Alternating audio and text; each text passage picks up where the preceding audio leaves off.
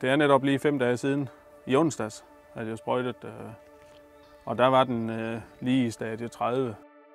Jamen, jeg bruger sådan en ganske almindelig spray ned fra byggemarkedet til lige at male ude på planterne for at kunne time mine sprøjtninger bedre.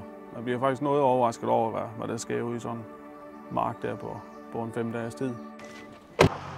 Jeg forventer, at den er kommet frem i over stadie 32 herude i marken, så vi kan begynde at planlægge den næste svampesprøjtning.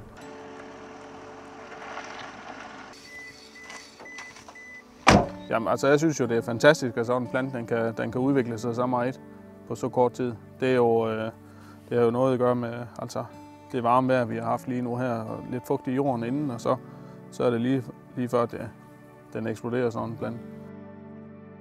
Vi er sådan set i stadie 32 nu her, 31 til 32. Man kan mærke, at der er cirka 2 cm imellem knæene hernede. Og det er jo faktisk det perfekte tidspunkt til etårs svampesprøjtning. Man føler sig jo rimelig tilfreds jo. Det er jo altid rart at se frugten af det, man har lavet i efteråret. Vi går jo hele vinteren og ser, hvornår den starter igen, sådan en plante, om hvor godt den kommer igen. I onsdags, der var den del af planten fremme her, og det er det, der har fået farve. Siden i onsdags er den faktisk vokset herfra og herned til, som er jo ret vildt, at sådan en plante kan vokse sådan på 5 dage.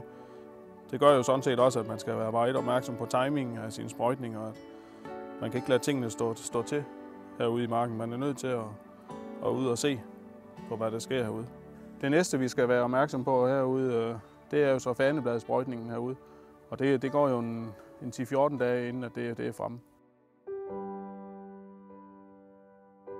Her på ejendommen lavede vi internt et lille forsøg, hvor vi sprøjtede halvdelen af marken med et middel, og så brugte vi værter på den anden halvdel.